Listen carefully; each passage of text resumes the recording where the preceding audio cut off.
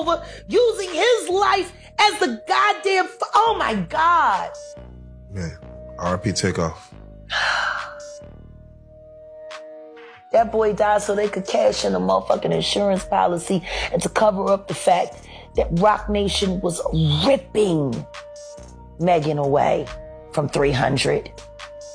I guess nobody's paying attention to the fact that complete control of Megan Thee Stallion's career was taken over right after Takeoff died, and the Prince family were forced to leverage and let her go, even though they did not want to.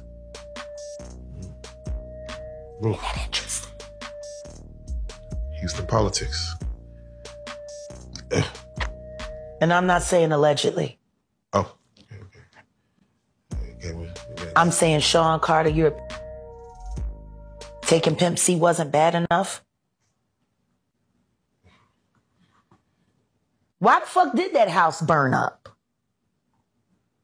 Who the fuck goes to their childhood house for a visit and the shit goes up in flames?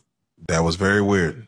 And still, no real investigation on how the house just went up in flames. I guess they paid y'all off. Like they paid y'all off for that fucking Astroworld shit. Be sure to follow The Chat with Miss Hollywood on all social media platforms to catch up with the latest trending and breaking celebrity news happening now.